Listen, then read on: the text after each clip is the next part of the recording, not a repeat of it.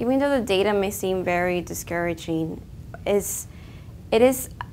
think it is not because the youth wants to be part of those data.